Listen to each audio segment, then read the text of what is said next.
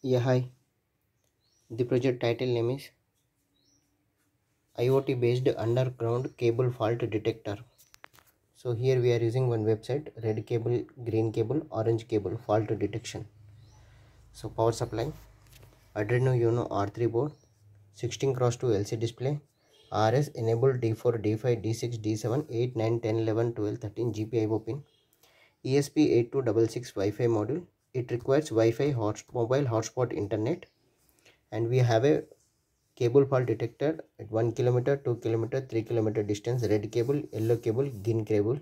Okay, so if there is any fault, red that LED should be on. According to the relay, red LED on. Yellow cable fault, relay 2. Green cable fault, relay 3. So those are connected with 5, 6, 7 GPIO pin. So these pin connections are A0, A1, A2, A3, A4, A5, 2, 3, 4. So these are all block diagram. So let us coming into the hardware part. 0 to 9 volts 1 ampere adapter power source we are using. So here bridge rectifier, filter capacitor, 7805 regulator, 1 LED, 5 volts power supply module, Arduino Uno R3 board, and 116x2 LC display. So here is the reset pin,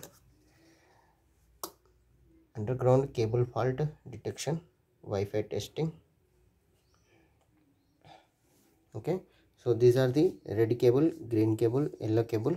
Okay, R1, R2, R3, Y1, Y2, Y3, G1, G2, G3. Okay, so here we are using ESP8266 Wi-Fi module. So here mobile data on as well as mobile hotspot on. So here mobile hotspot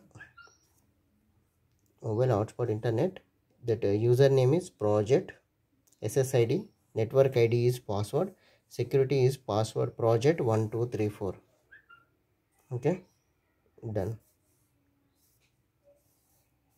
and mobile data on. Okay, so here relay 1, relay 2, relay 3. These are the 330 ohm resistor, 10k resistor and 1k resistor, BC547 transistor, LED 1, LED 2, LED 3. So now I am going to give the power supply.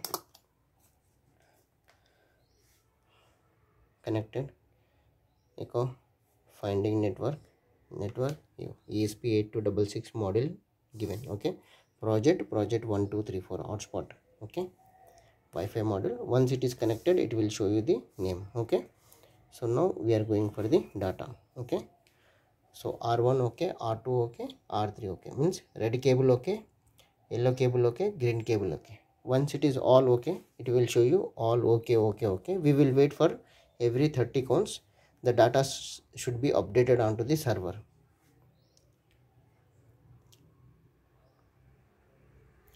First we have to wait. So once the data is updated,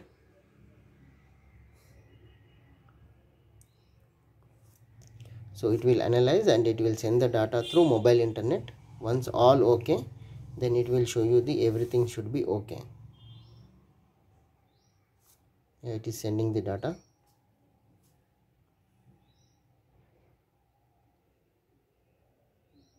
Wait, once it is sending completed,